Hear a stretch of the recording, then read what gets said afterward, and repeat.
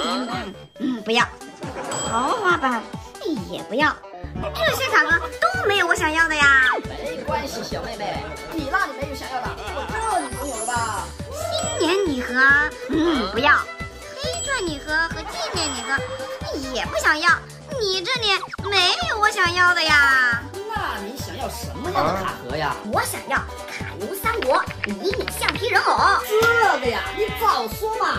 你要的肯定就是这个了吧？没错没错，就是要这个，怎么卖的呀？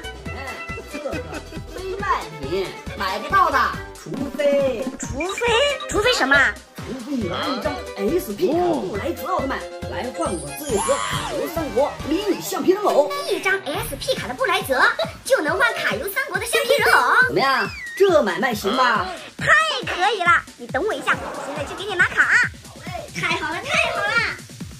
纪念礼盒里面好像没有，豪华版第34弹也没有，传奇版、阳焰版、荣耀版好像都没有，在哪呢？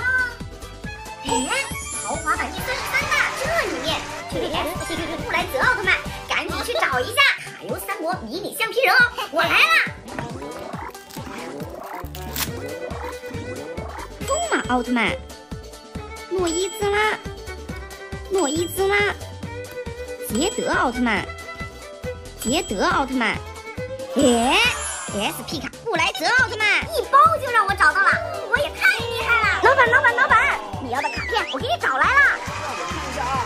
哎呀，还真是 SP 卡的布莱泽呀！对呀，那我的卡游三国，好说，不就是卡游三国迷你橡皮人偶吧？拿走吧！你谢谢老板。费尽千辛万苦，终于到手了。据说这一次的卡游三国里面有非常帅气的橡皮人偶，还等什么？打开看一下。里面有一本收藏卡册，还有12个小盒子。打开一个看一下，这么帅气，是什么呀？原来是魏国主公曹操，这细节还原也太到位了吧！手里拿着长剑，还穿着披风，这也太酷了！受不了了，咱们接着拆。